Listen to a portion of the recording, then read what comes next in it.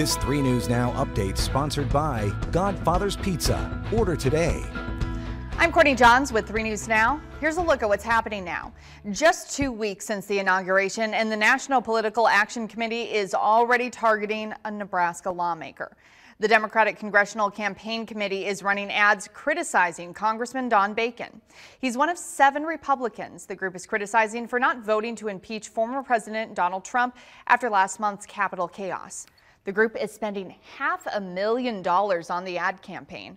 Congressman Don Bacon told our partners at the Omaha World Herald, quote, "The president called for unity just over a week ago, and his party is already slinging mud." While it might feel like things are headed back toward normal, some events are still not able to happen. Holy Name Catholic Church's Fish Fry is one of the latest ones to be canceled. On the church's Facebook page, it announced the decision was made for the safety of volunteers and patrons. This year would have been the Fish Fry's 40th year. Normally during the weekly events, the church raises tens of thousands of dollars that they then turn around and donate. Holy Name says it hopes to celebrate the Lenten season on an online capacity.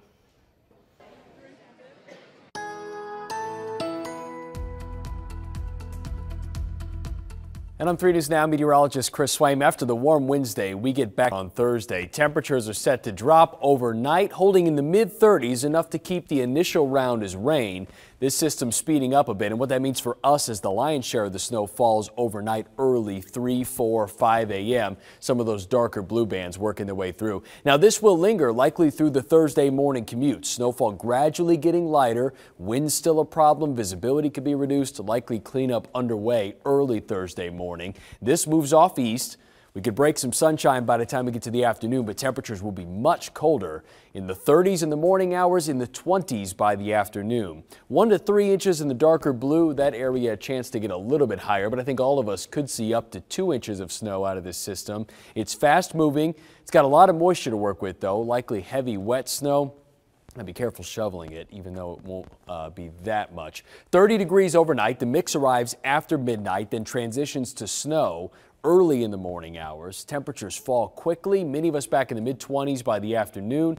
Wind gusts up to 45 miles per hour. Any light snow that we have falling, visibility could be impacted. Some slick roads. Bottom line, take it slow tomorrow. Will gradually clear out on Friday, a chance for some light flurries, then temperatures really drop. 7 degrees into Saturday morning, 15 for a high on Saturday. Another snow chance, looks light at this point.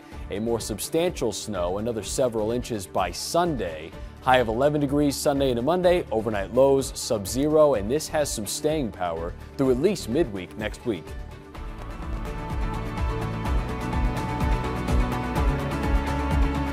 Get a large one-topping pizza for only $13 when you buy 2. All the favorites. You choose just 2 for $26. Godfather's Pizza.